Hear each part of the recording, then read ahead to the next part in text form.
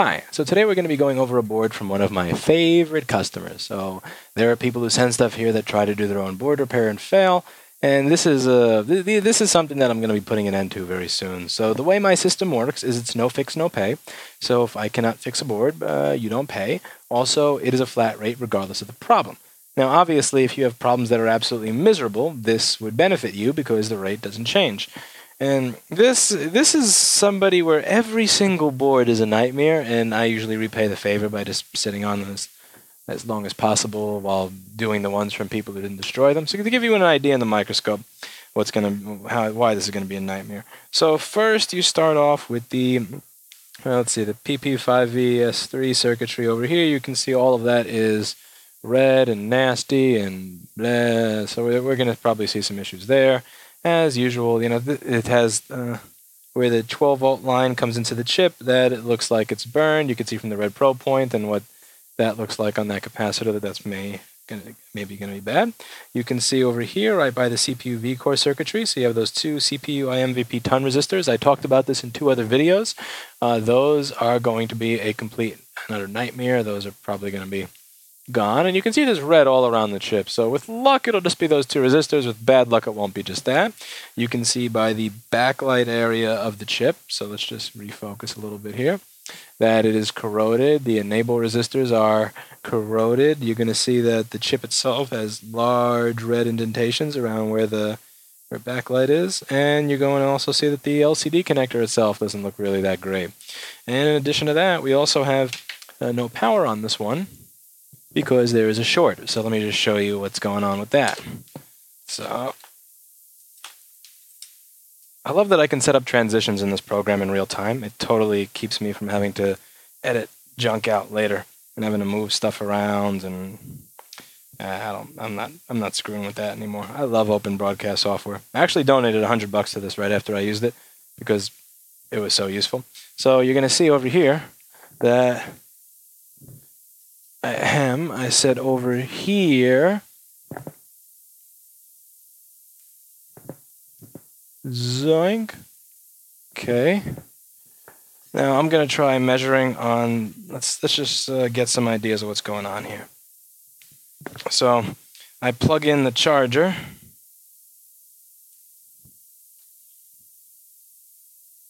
Got no green light. I have no light at all. Let's check for voltage. So I'm going to check on the inductor for PP3V42 on the output of that supply, and I get nothing. I'm going to check on the F7040 for the main 12-volt rail of the machine, and I get 0.8. So yeah, there's pretty much nothing going on here. So let's see on the power supply that has 0 volts. I'm going to check for a short by turning this into diode mode. I'm going to put my red probe here on ground, and I'm going to put my black probe here on the inductor for PP3V42. And that is measuring voltage drop. So between ground and the output of my power supply, I have a voltage drop of 0.001 volts, which means that there's a short to ground on that line. Now, it's actually on both sides of that inductor. So what I'm going to do to try to figure out what's going on here, I want to see what side of the inductor that short is on so I know what to chase. I'm going to remove the inductor. Now, just to give you an idea what's going on, before I wind up, while I'm waiting for my iron to get hot there, I'm just going to open the schematic, and I'm going to give you a little bit of an idea of what it is I'm doing and how it is I came to the conclusion that I came to. So let's go here to the screen capture, and let's get that in full screen for a moment. I love open broadcaster software. No editing necessary. This is going to be literally from start to finish. Everything is done. So you can see I have Tori Amos on my desktop here, one of my favorite singers. And so I'm going to open the schematic here. Let's open. Okay, so you guys may be wondering, where do I find out what power supplies I need? You guys also may be wondering where I get the schematics from. Hint, please stop asking when it's right over here. Let's scroll down. And, oh, that's some slow scroll this Adobe has. All right, let's try this. So, functional test points, blah, boring. Here we go. So you're going to get a page like this somewhere where it's going to say always present rails and all these other rails, and it starts with the important ones and goes down.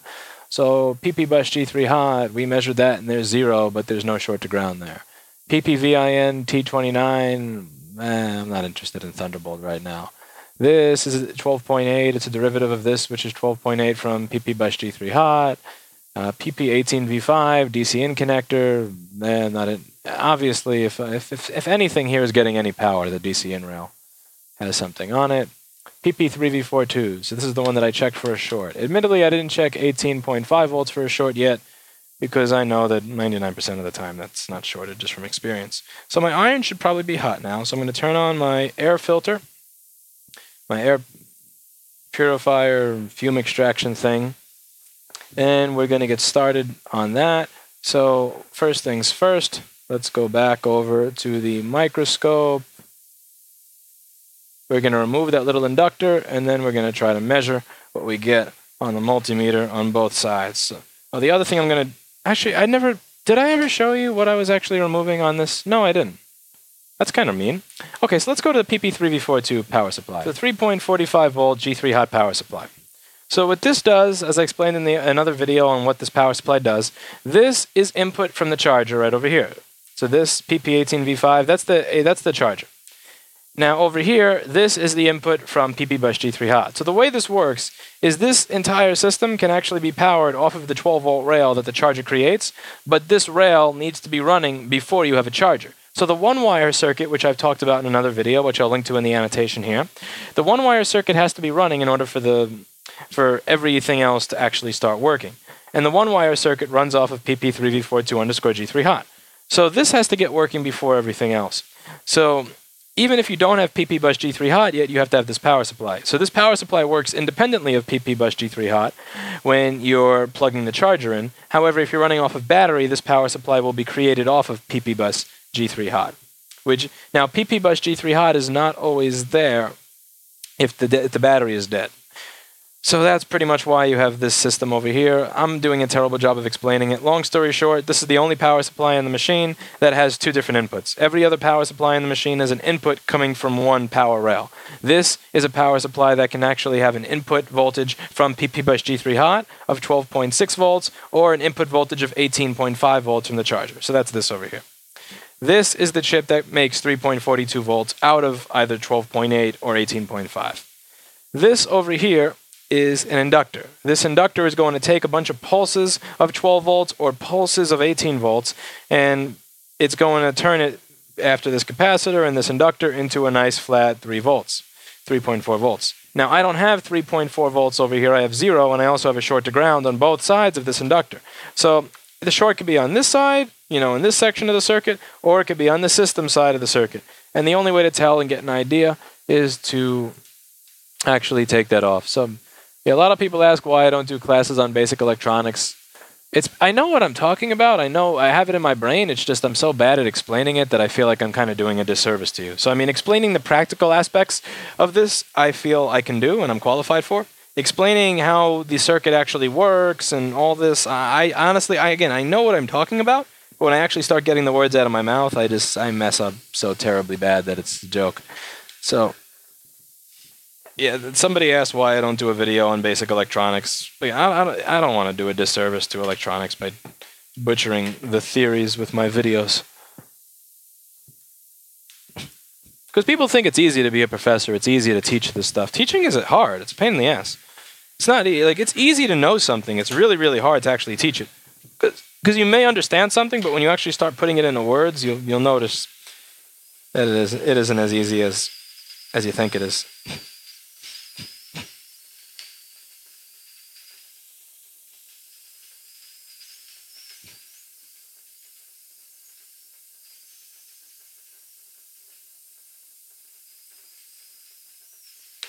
Okay, so we've removed the inductor. By the way, if you're wondering how I found that inductor, you probably haven't watched any of my other videos where we use this board view software over here. Let me just show you that real quick. So this is terrible software.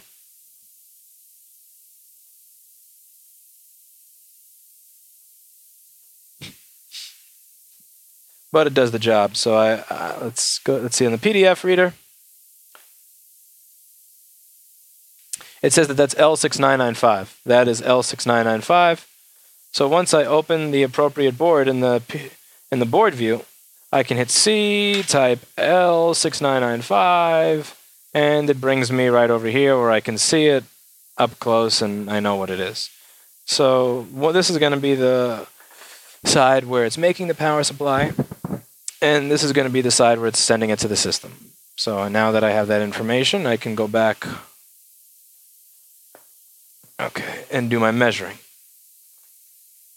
So now let's see if which side the short is on.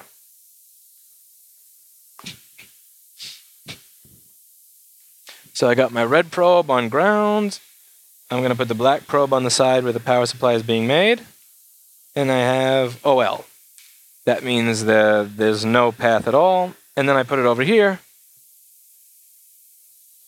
And I have 0.01, which means that the short to ground is on the system side. Now, the way that I'm going to find where that short is, pretty simple. What I'm going to do is I'm going to attach one of the wires from my power supply to the 3-volt system side. So when I say system side versus power supply side, the way this works is this is the side where the power supply chip is sending the power to the inductor, right? Now, the combination of an inductor and a capacitor are going to take that and they're going to smooth all those pulses into 3.4 volts. That's this side. And this leads to the system. So everything on the system that's powered off of the 3.4 volt rail, this is where the 3.4 volts is flowing. So what I'm going to do is there's supposed to be 3.4 volts there. There's not 3.4 volts because at some point in the system that is being shorted to ground. So what I'm going to do is I'm going to put 3.4 volts of my own on the 3.4 volt side of the system from another power supply. So I'm going to solder a wire right now from my power supply. Let me just take a wire and strip it to get it all ready.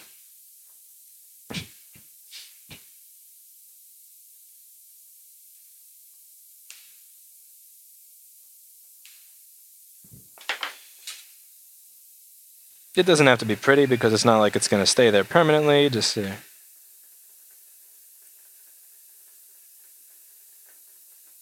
okay, so that's a wire from my power supply. Then I'm going to take the ground wire of my power supply and I'm going to attach it to the ground of this board. So keep this in mind. The ground of this motherboard, for some reason, is tied to the 3.4 volt power supply. So I'm going to tie the ground of my power supply to the ground of the board. So the 3.42 volts that I'm injecting is going to get sent to the ground of my power supply. It's going to have a path to it through the component that is causing the short. So whatever component died and is short-circuited to ground is going to have all the power from my power supply go through it, which is going to cause it to get really hot and maybe smoke, and that is going to allow me to figure out what's wrong here. So I'm going to see if I can, without driving myself nuts, if I can give you a view of my power supply. Because I honestly don't feel like moving my camcorder right now since the wires, I finally got the wires to a point where it's not a cluster and a mess. And I'd like to try to keep it that way. Okay, rest in peace, clean office. So, what I'm going to do now is I'm going to turn my power supply on. This is an Hewlett-Packard 6542A. I'm confident this power supply is probably older than I am. And what we're going to do here is I'm going to set the current to the maximum current that this thing can put out, which is 10.234, I believe.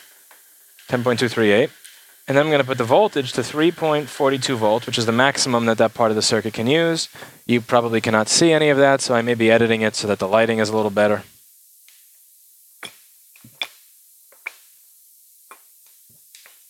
All right. Then I'm going to turn it on. Now it's showing me that it's putting 0.67 amps in. Now it's putting 0.4. So the way you get how much wattage it's actually putting in, you could do 3.4 times 0.4. It's putting about a watt and a half in. Not a lot. But whatever is actually, whatever is shorted to ground is going to start getting warm. Not very warm because we're at a low voltage and a low amperage. And it actually keeps going down as we go. So what I'm going to do right now is I'm going to feel around the motherboard with my hand until I burn myself. This is always fun. Just move the microscope out of the way.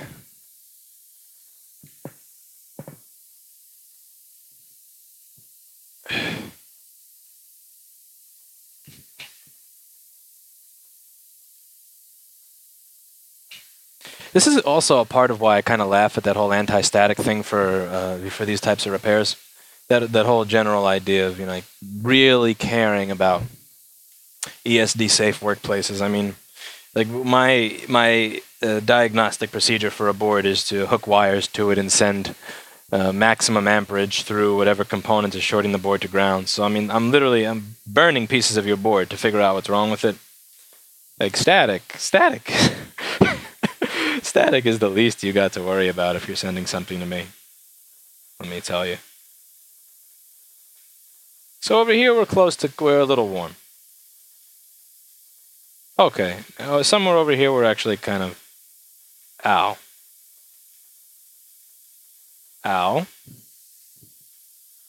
So now it's going to be in that area that we're looking. Now that I've already given you an idea of how that little power supply works, I can put my camcorder back where it belongs and unscrew my wiring setup in my office. But every time I wind up dragging this camcorder around, the wires and So what I like to do at this point is put a little bit of alcohol on the board in the section that is messed up, and then see what evaporates first, what kind of sizzles. So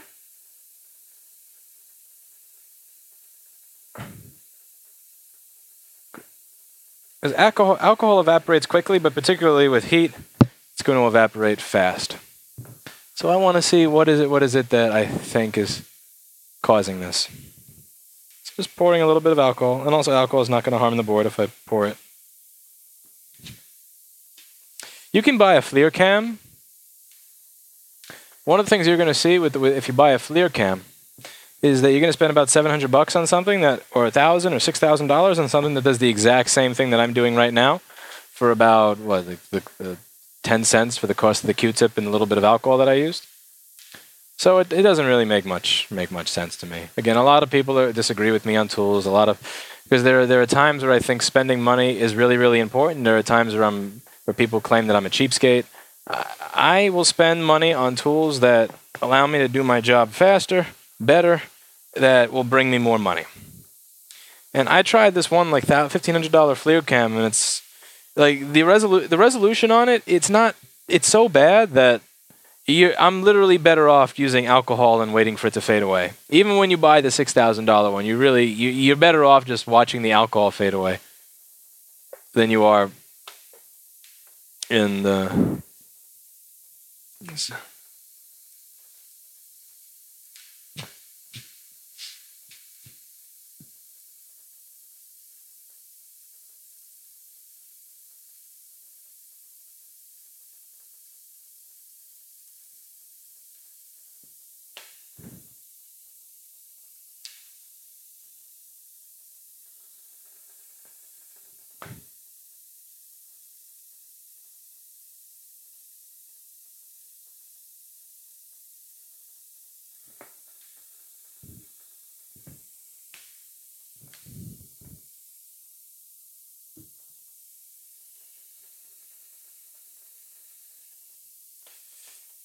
So what I'm doing now on my board view on the screen is I'm putting PP3V42 G3 hot up in that area. I want to see every component that has PP3V42 G3 hot running through it so I can get a little bit of a better idea of what exactly is causing it. And I think at this point we can all agree that this is what is doing it. Because now if I look on the board view, let me just show you the board view for a second here. You're going to see God, this software sucks. Yeah, so this chip on pin 1, this is what we're looking at. Ignore the fact that these legs are not showing up for the chip. This is it. It's just this software is garbage. Right over here, this leg is PP3V42. Now, this chip is probably going to have a path to ground on one of these legs. Here we go. So that pin is ground. So probably inside this chip, pin 1 and pin 8 are shorted. So we're going to confirm that theory by removing the chip, and then I'm going to look over at my power supply and see if it's still delivering current. So one of the cool things about this power supply is it tells you how much current it's delivering at any given time. So if I remove that IC and then there's no current flowing when I turn it on, that means that this was the cause of the short. Also, one of the things to be careful of in this point, the other side of the board uses through-hole RAM slots. This side uses BGA RAM slots, so it's real easy to fuck them up. So when you're doing work like this, you want to make sure that you actually remove the memory from the computer. Also, you want to make sure that when you're done soldering, you actually wait a good 10, 15 seconds for it to cool off, because you don't want those BGA pads coming up and you don't want any of that stuff getting damaged. Or then you're going to be in a situation where they have less RAM than they did before, and they're going to bitch about it unless you put the RAM in there. Unless they're one of those people that has 16 gigs of RAM, in which case they are stuck with 8, and then it's just nasty. You don't want to deal with that. So now when I turn my power supply on, I have 0.001 amps flowing through, which means that my short is gone.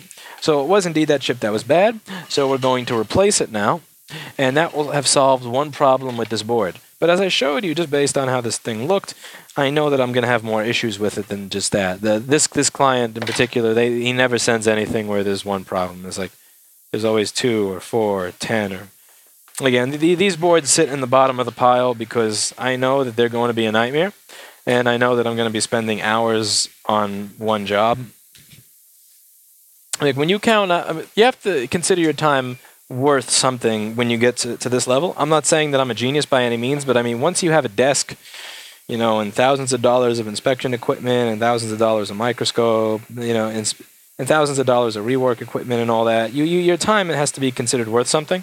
So when you put in what it costs for me to sit here and work on it and the amount of time I wind up spending on it, in total, the job winds up coming out to be minimum wage. About that when I work on this particular person's stuff.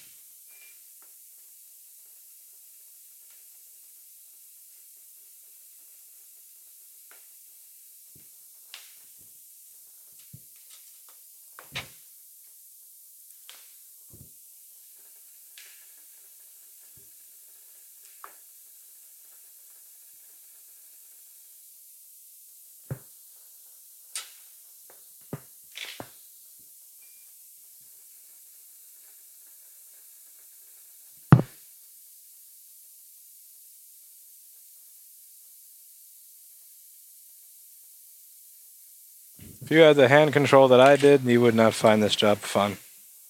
I still find it fun. But that part I don't.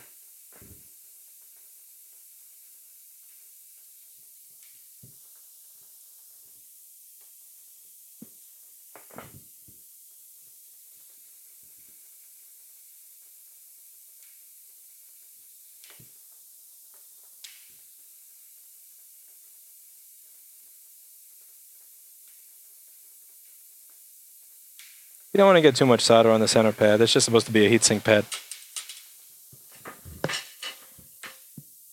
Nothing special.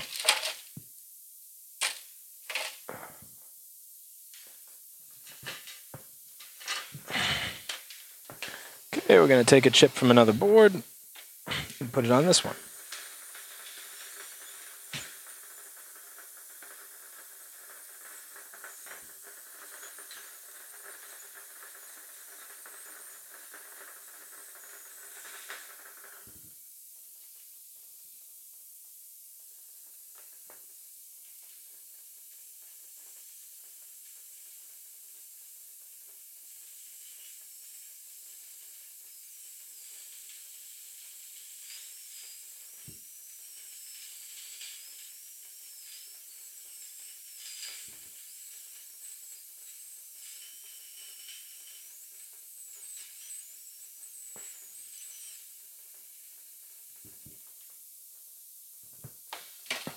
Looks terrible.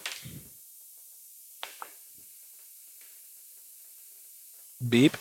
Come on, beep. Excellent, you've beeped. Okay.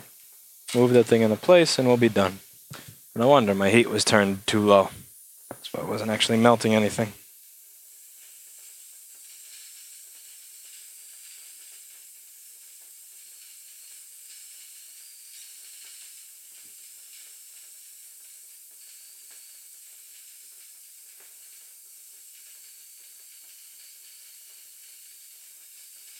I really think it's time for me to get a new heating element for my FR801.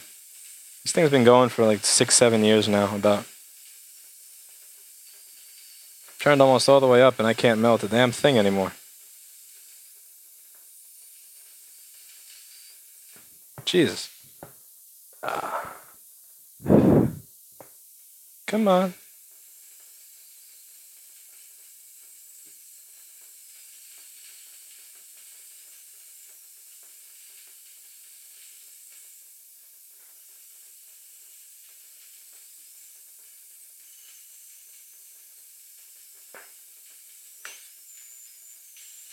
Finally.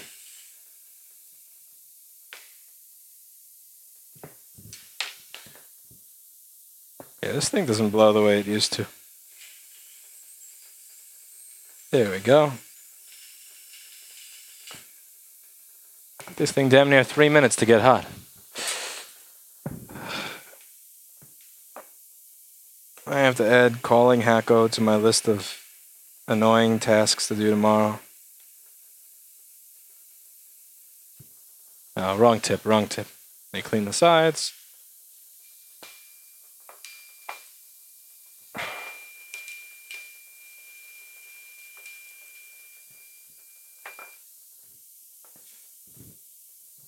I know there are people who are going to troll because I like HAKKO and go, look, your iron's not getting hot, blah. Yeah. Can you say that you used yours for 7 years for 5 to 9 hours a day every day and that yours didn't die? I don't think so. So no, your troll is not valid. Okay, let's see if my short is still there. I'm going to turn on the power supply and short is gone even though the chip is there. So now it's going to be time to put the inductor back on. So let's get rid of our jerry-rigged short detection system here.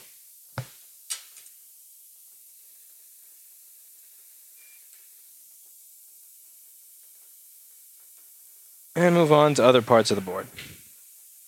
Let's get an inductor back on here where it belongs.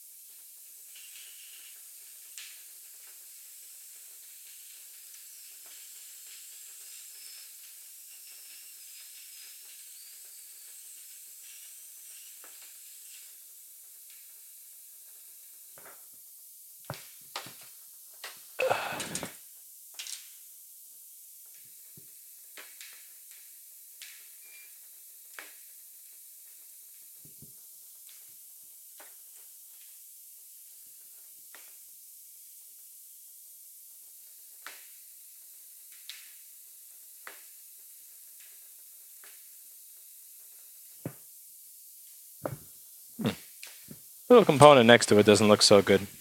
Let's see if we've made any progress before I start replacing everything and going nuts for no reason.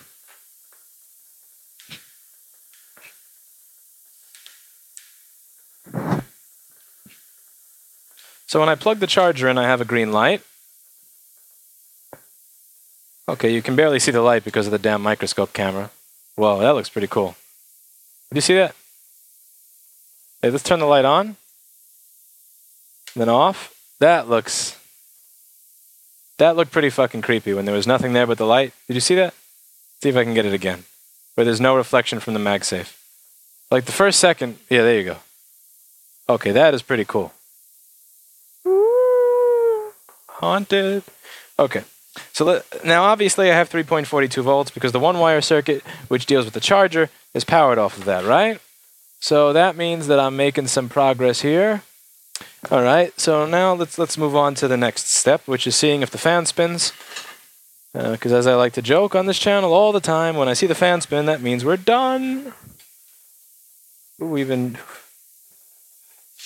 Okay, so I plug it in. Of course, there's no fan spinning. Like, of course, there's a lot more that's going to be wrong with this piece of shit. So we're going to get the multimeter in voltage mode. We're going to start measuring some things here.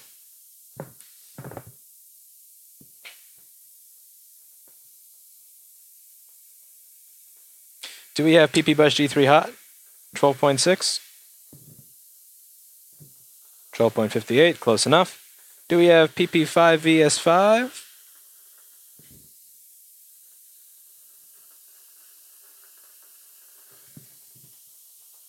That's the 12 volts there.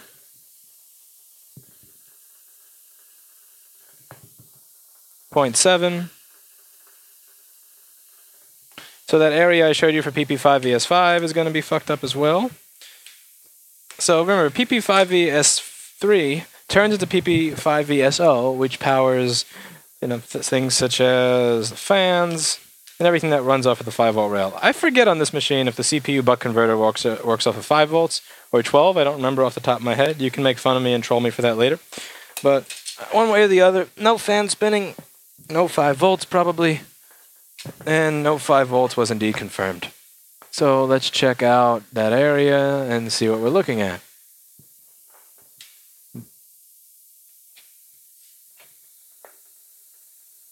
Yeah, doesn't that look burnt to shit? Alright. So we're going to take off a few things here and replace a few things here.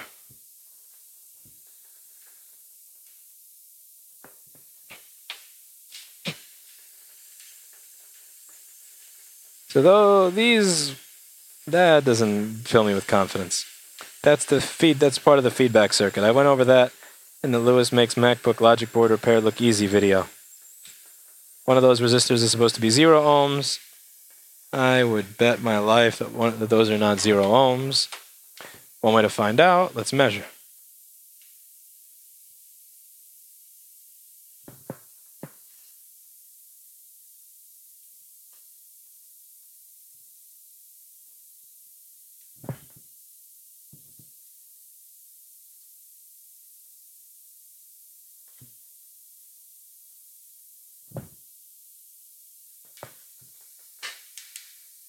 Ohms?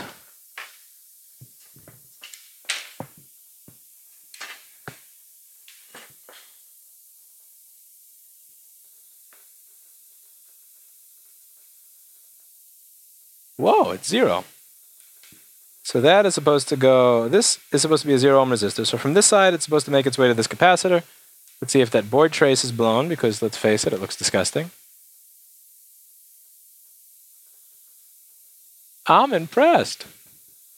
Okay, even though the board is nasty looking and corroded, it's not as destroyed as I thought. Let's check some of these other traces over here that don't look very nice. At 0 ohm. So see, this resistor attaches to this on the chip. This goes through here. So this resistor goes through this on the board. That's a probe point. And you can see it looks like shit. It looks like it's corroded and destroyed, which is why I'm checking those areas. I'm pretty impressed that this is actually working. So anyway, we're going to replace that chip with a new one because, let's face it, that looks like garbage. So let's prep the board a little bit for the new chip. So we solved the first problem, which is no green light and no PP3V42. Second problem is this power supply is missing. You're going to see that I replace a lot of things, maybe just for the hell of it, because I don't like the way they look. Keep in mind that when you buy the boards as cheaply as I do dead, I don't buy dead boards off eBay, by the way. I don't endorse you do either. I buy them. I buy the ones that are missing the CPU and the PCH and all that, but that have all these caps and whatnot here. It's cheap. It really is cheap to replace these things. So if this looks corroded, but it still works, you think I'm going to keep that stuff there? No, absolutely not. Get out of here. Yeah, get off my board. It measured well. I don't care. And this cap too. Like, look at that. That's getting the hell out of here. Alrighty, goodbye. And now on to replacing all this junk.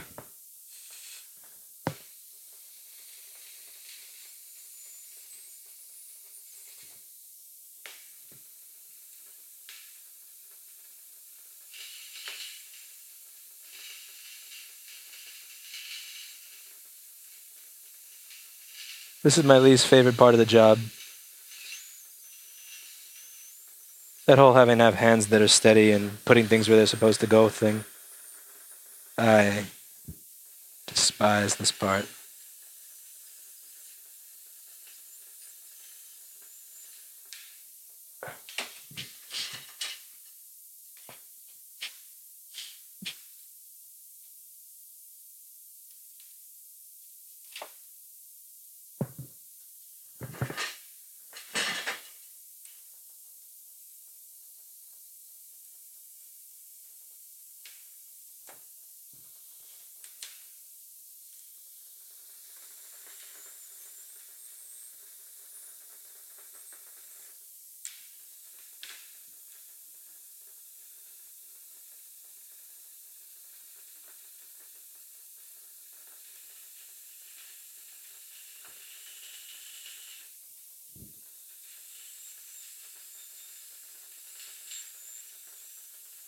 This is not even pretending to melt solder anymore.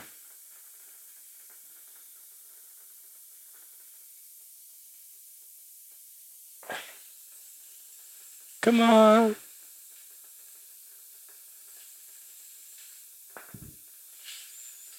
That looks like crap, but you'll see how we fix that in a minute.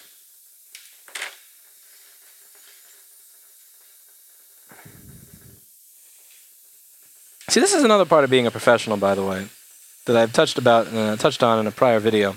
You know, it's not always about can you kick ass, because a lot of the times you can kick ass and you can do a good job and you can get everything done, just because the stars align and everything kind of works perfectly. But being a professional is, you know, you've had a bad day, your tools stopped working, you had no sleep last night, and you have this ridiculous time constraint, and you've never dealt with this issue before. Like, can you still solve it and kick ass?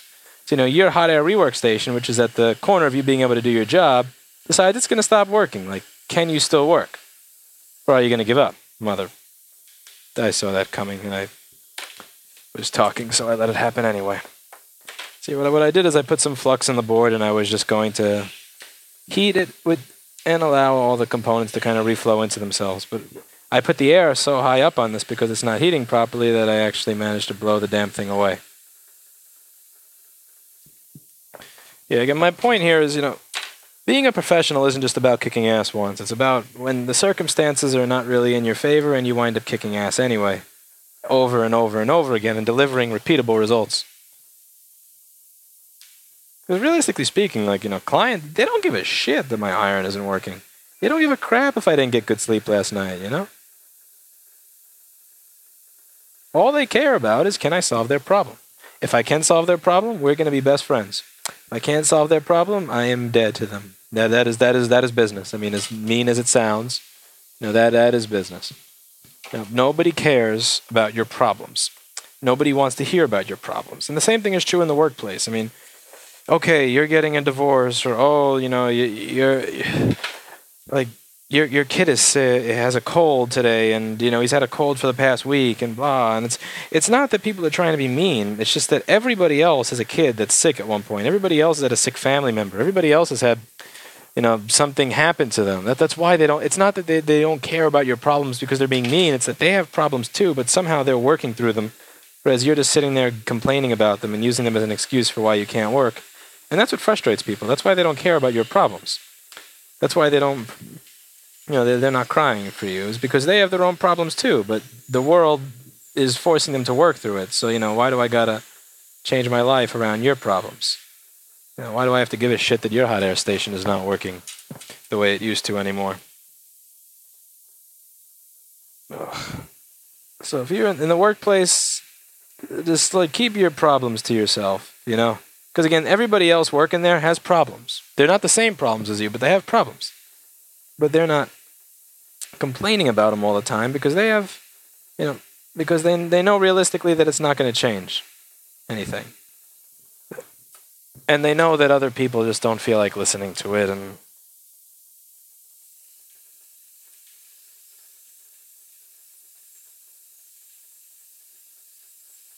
just awkward, you know, like.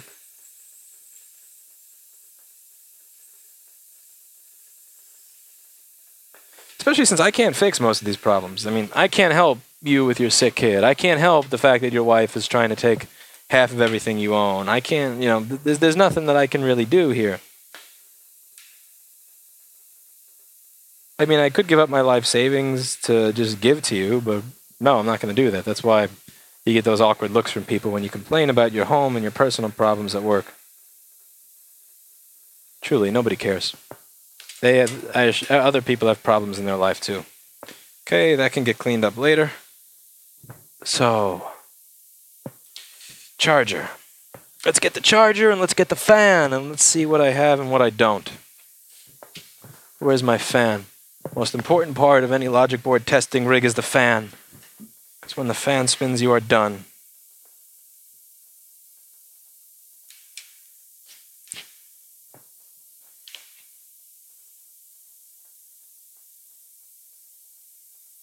Okay, fan still doesn't spin, so let's see what we got, what's missing, what we don't got, and go from there.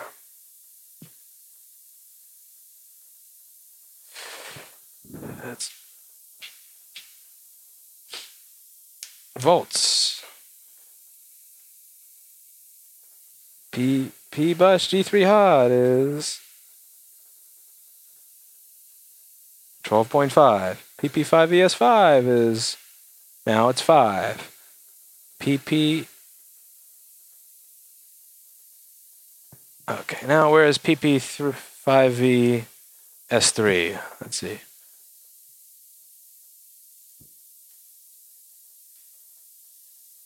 Score S3. But before, PP5 ES5 wasn't even working. This chip references that so that it knows how to create PP5 ES3. And let's see what I have for PP5 ES3.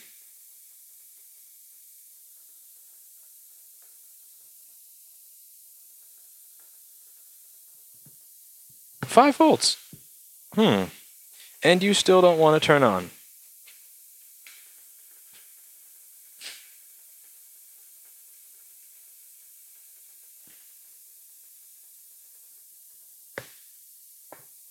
.4 volts is there. 12 is there. So now here we get to the other section of this, which is going to make it a nightmare. So see over here where that's the SMC, and that is super corroded crap right by the SMC. See that? That cap and that cap. So we haven't even gotten to, I don't even give a shit about CPU V-core just yet. That's going to be CPU V-core right there. I know that's probably not going to work. Well, we'll fix that later, but this means that water got in the SMC area, and this is the thing. Like, I don't want to drive myself nuts over, and this isn't even for, again, retail. This is for wholesale, which pay less, and doesn't add to client base later. So it's like, it's one of those things where, you know, I'm literally, every single time this one person sends a board in, I go through and repair every single power supply. I go through and you're going to have to fix every single BGA. It's just such a damn nightmare. All right, so I got a keyboard over here, and one of the things I wanted to see is if it would turn on an SMC bypass, which is when you hold the power button down for a while and then plug your charger in. So if I do this, I unplug my charger, I plug my charger in, and I have the keyboard button hit down, it actually winds up turning on. Which means that in addition to every other single issue that I have here, I also have the issue of most likely having a bad SMC, or an SMC that needs a reball or a reflow. When I say that reflowing BGA chips is bullshit, I'm not referring to the SMC. I'm referring to reflowing flip chip designs, like old AMD CPUs, like discrete graphics chips for laptops from NVIDIA and AMD. I'm not talking about water-damaged SMCs. There could just be a ball into that chip that got corroded as a result of water getting under it.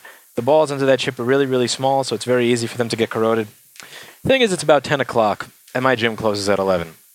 Do I want to stay? Do I want to sacrifice going to the gym and enjoying myself and getting a meal that I like at the end of it from the place that closes at 11, or just to reball an SMC, whether or not that's even going to work? And the answer to that question is no. So, you know, again, one of the things I talked about in the last video about interns and why I don't have, one of the things that would probably piss off interns is, I know I can solve this board problem. I know I can, but I'm going to choose not to. It's actually not worth the money to me to inconvenience myself and to change my life for a motherboard that may or may not bring me $225. Like, I may do this and it may wind up having a bunch of other issues that I can't fix, and I may not be able to get paid. I'm just at a point in my life where that's just not worth the risk. I mean, you know, it's one of those things where you say you're going to go to the gym every day. You say you're going to see your friends at this point, and you say you're going to go to the gym every day. You say you're going to have lunch with your friends at 3 or 4 or 5 or 6, but you're this far away from making $200. Don't you want to see if it works? Isn't it worth it? And 6, 7 years ago it was worth it. 17 years ago it was worth it. Even 2 years ago it was worth it. At this point in my life, I value my life over this. I do. So this is going back to the bottom of the pile. It is, because so far I've fixed several issues with it. I know there's going to be more. I know once that SMC is done, even if that works, I know I'm going to have backlight and CPU V-core and all this other crap. So this board goes right back in the bin, and I'm going to go on to live my life. So again, what I was talking about in that video was, I know that if I start charging people for education, or I start taking on free interns, you're going to expect me to sit and do this rabbit hole board, where I may decide at that point, I want to toss that back into the bin and live my life and come back to it when I feel like it. And that's important. You need to live a happy and healthy life in order to be able to use your brain, in order to be able to see your business clearly, in order to be able to manage your business clearly. You can't just like sit in a little room for 15, 20 hours a day going down rabbit holes all the time and expect that you're going to be mentally healthy. You need to remain mentally healthy in order to learn this stuff. You need to remain mentally healthy in order to see that there's a light at the end of the tunnel, in order to learn, in order to make money, in order to make clear, rational decisions. So I know that there's probably a damn good chance of me fixing it, and I know that if I stayed here all night that I'd figure that out and probably another one, but I'm not. So I'm going to be turning the camera off. If I come back to this one later, I do. If I don't come back to it, you got to see my troubleshooting process for this. I'm going to label this part 1, just in case I wind up coming back to it and doing part 2 when I figure out everything else that's wrong with it. And that's about that for now.